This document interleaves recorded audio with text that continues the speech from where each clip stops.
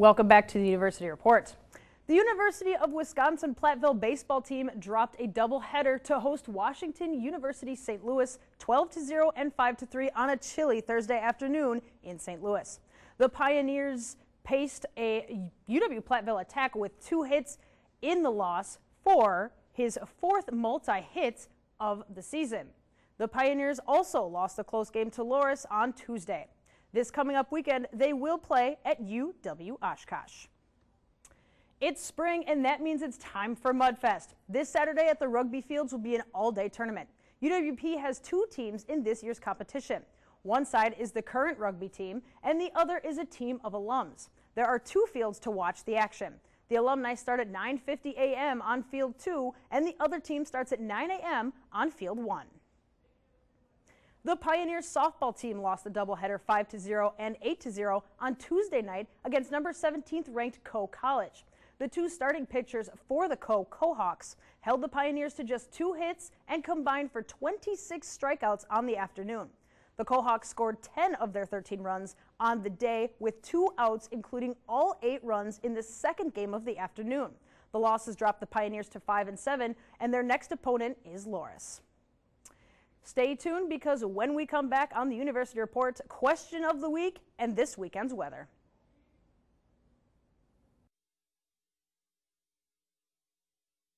While polio was paralyzing 1,000 children a day, Rotary International committed to a goal of ending polio worldwide. Very soon now, after contributing nearly $600 million and immunizing over 2 billion children, the goal will be achieved. Eradicating polio worldwide. That is humanity in motion. That is Rotary. It is so easy to give back. I don't have a lot of money to help people, but I do have something. I have time. Get up and do something. Just imagine how strong a society we could be. Every one of us has a role to play in making our communities and our country stronger.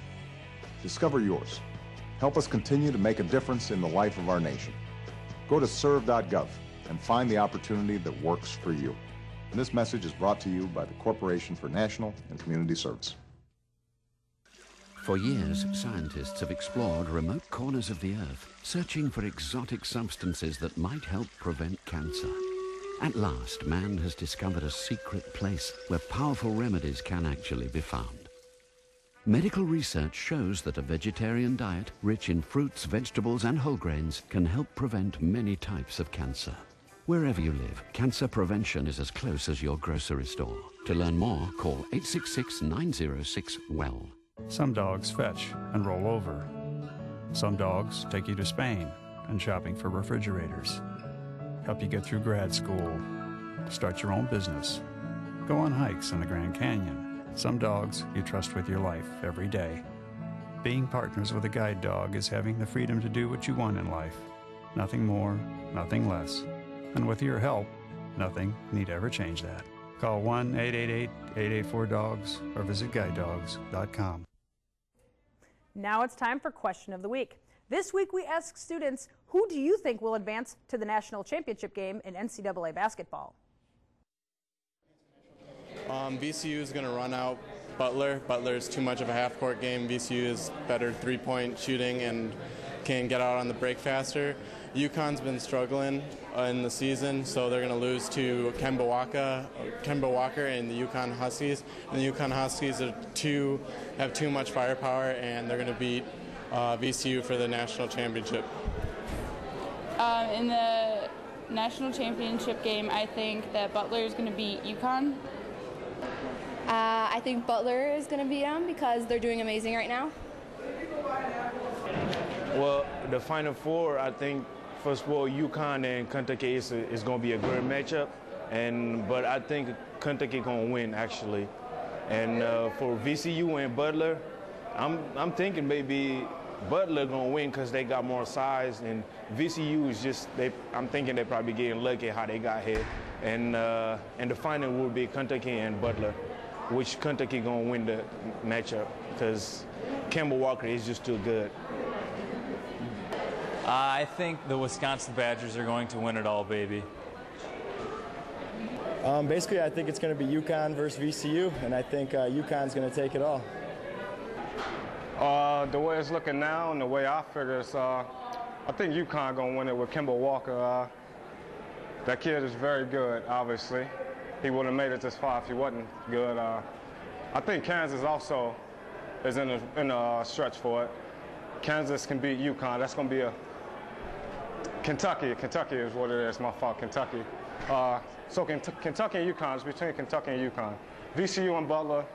It was nice that they made it this far, but I don't think it's going to happen.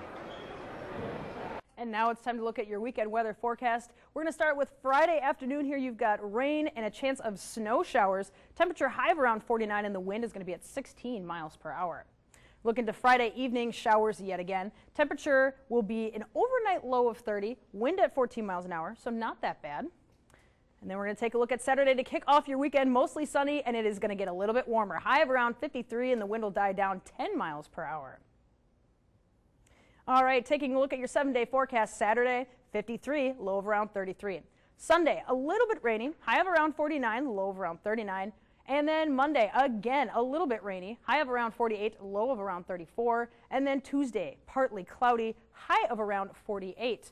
And then we're going to take a look at Wednesday here, a more sunny, 57, low of around 40. Thursday, 59, also partly cloudy with a low of around 45. And then Friday, a little bit rainy as well, high of around 57 and a low of 43. So the weather for tomorrow for April Fool's Day, not so good. Not the greatest thing. Rain no. and maybe snow showers. Not the greatest thing. Do you have any jokes for April Fool's Day? I plan on getting my roommates a couple times. Well, I know you may not have any jokes, but you have a birthday to celebrate. I do, and we are not going to disclose my age. It's a secret. That'll be next week's Question on Question of the Week. Oh. All right. Well, thank you for joining us here at the University Report. I am Jesse Buzinski. And I'm Reed Seiler. And I'm April Kilp. Thanks for watching.